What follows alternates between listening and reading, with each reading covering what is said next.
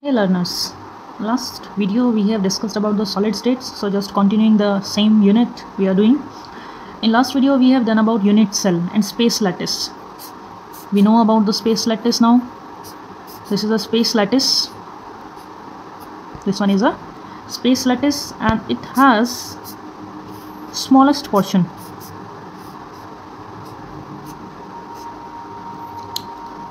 We know this is a space lattice. And smallest portion of this space lattice is known as unit cell. So we are having this lattice, crystal lattice, and it is having a smallest portion which is repeating itself. That is known as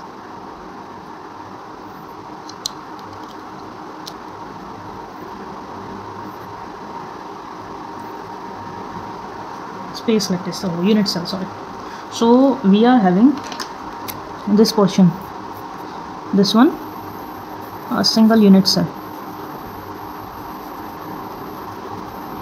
This one is our single unit cell. Fine. This unit cell has various parameters, and what are they? This unit cell has a parameter. We are having this one with various edge length A, B, C. Edge length is having A, B and C, and angle are having alpha, beta and gamma. The angle they are carrying, that is this one angle, this angle and this angle. They are having three angles. They are alpha, beta and gamma. Fine, this is a unit cell and the parameters of a unit cell. Next we'll discuss about the types of unit cell. We are having two types of unit cell. Number one is primitive unit cell. Primitive unit cell is that in which atoms are present only at corners. Atoms, or we can say constituent particles, that can be any atom, particle, anything that can be. So primitive unit cell has constituent particles only at corners. So we are having atoms only at corners. This space lattice, this crystal cube has atoms only at corners. So these are the corners of a cube. So we are having atoms only at the corner. Fine. But in case of non-primitive, we are having atoms at corners plus at any place in cube. That can be face center, that can be on faces, edges, body center. So that is known as non-primitive unit cell. So in this case what we are having, we are at the corner but also at other places. We are having here at the corner also, and also in a body center, we can say that is present in a body center. So this one is a non-primitive unit cell or a centered unit cell. Fine. Then further non-primitive unit cell is further classified. Classification is further in non-primitive unit cell. So we are having further classification of a non-primitive unit cell. So what are they? The classification of non-primitive unit cell, that means they are further divided, classified into three types, that is face centered, end centered and body centered. We'll see what are the face centered unit cell, what are the end centered and what are the body center. First we'll take the face centered unit cell. In face centered unit cell, atoms are present at the corners and at the center of each face of unit cell. Fine. So how we can explain it, how they are present at the corner? So we are having a crystal lattice. They are present at the corners. These are the corners, and also present at the center of each face. This cube has 6 faces: 1 front side, 2 back side, this side right, left side, this one is right side. So we are having one atom at this face, one at this, one at this, one at this, and so front side here, that is represented over here, and the back side is represented over here. So there are 6 atoms which are present at the center of each face of this unit cell. Fine. And what about the end center? End center has atoms at the corners and center of any two opposite faces. How we can represent it? See, they are having atoms at the center, corner. These are the corners of a unit cell, and at the center of opposite faces. These are the two opposite faces. So these are the end center of a unit cell. Next we are having body center. Body center we are having at corners plus center of a unit cell. So इसको हम further represent कर सकते हैं in the same way. We are having atoms, as we know this is a non-primitive unit cell, so we are having at the corners. We are having at the corners of unit cell plus we are having at the center of a unit cell. So this one is a body center. So this is the face center, end center and body center of a non-primitive unit cell. Next we will be taking geometry of a cube. How many corners it has, how many faces it has, how many edges and how many cube center. Fine. For that I'm taking a cube structure. This is our cube. We know cube has 8 corners. So 1, 2, 3, 4, 5, 6, 7, 8. So number of corners of a cube is 8. Fine. Number of faces. Faces I have already told you. Number of faces. See. Front face, back face, right face, right side, left side, and this is upper and this one is lower. So total number of faces are 6. Fine. Now what about the edges? So for edges we'll be taking, how we can say how many edges are there. So what we'll do, see, we have to tell how many edges are there. So here first we are knowing the number of atoms at the edges. Fine.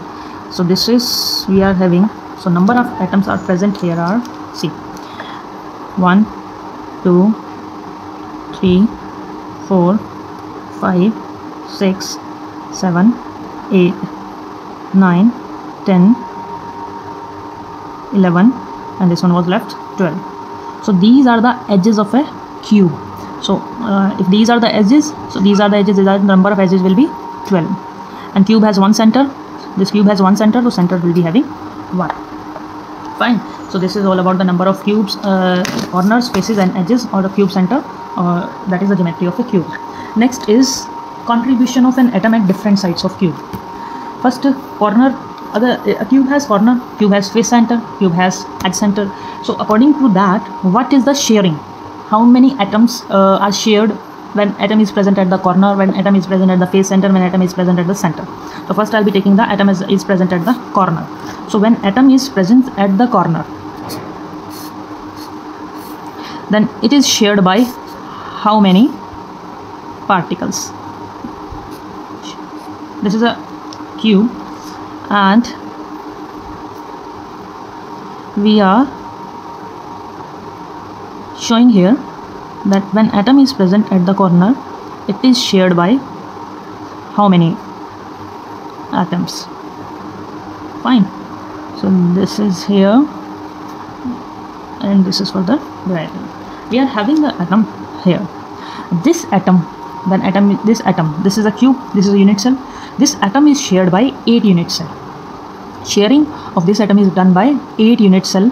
We are having 4 below and 4 above. So sharing is done by this towards this unit cell, toward this unit cell, toward this unit cell, toward this unit cell. So sharing is, the corner atom is, the corner of cube is shared by 8 unit cell. It is shared by 8 unit cell. This atom is shared by 8 unit cell. So contribution of particle will be 1 by 8. Fine. A corner of cube is shared by 8. The contribution by particle on corner will be 1 by 8. In the same way, when a face of cube is shared by how many unit cells? So here we'll be telling the contribution of atom. When it is present at the face, it is shared by how many unit cell? There is an atom that is present in the face. So this atom which is present in the face of a unit cell, this is shared by 2 unit cell. See, 1, 2. So it is shared by 2 unit cell. So contribution will become 1 by 2. So contribution by particle on phase center will be 1 by 2. In the same way, when atom is present at the edge, it is shared by how many atoms?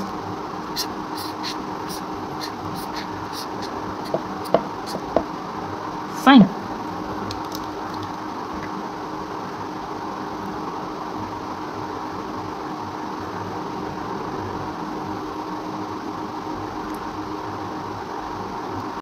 This atom is shared by 4 unit cell.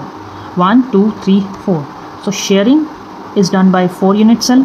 So contribution will be 1 by 4. Fine. Next is contribution by particle within the body.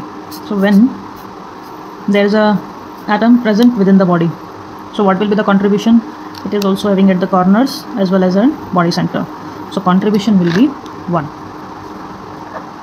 Fine. So next we'll take a question on the basis of this, how we can calculate the number of atoms or formula. If the question is, if there are 3 elements P, Q, R crystallize in a cubic solid lattice with P atoms at corners, Q atoms at cube center and R atoms at center of face of cube, then write the formula.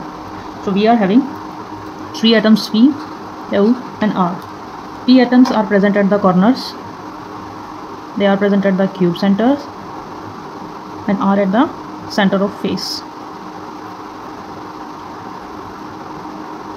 So when atoms are present at the corners, we said number of atoms were 8 and contribution was 1 by 8. Fine. So number of atoms will be 1. When present at the cube center, it is 1 already. We have just told you. Then when center of face, number of atoms will be 6 and contribution will be 1 by 2. So number of atoms will be 3.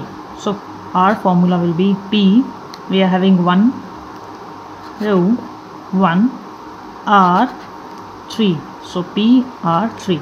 This will be our answer. So this will be our formula of a cubic solid crystal lattice.